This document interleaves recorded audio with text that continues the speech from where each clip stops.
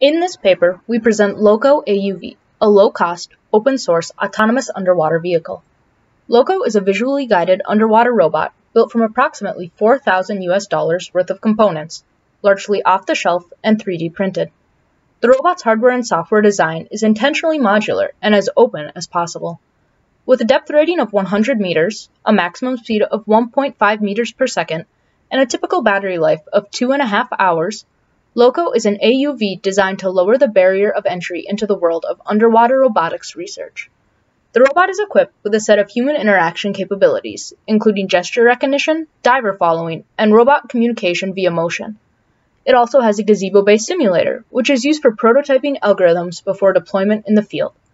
Complete instructions on assembly, programming, and operation will be available at LoCO-AUV.github.io.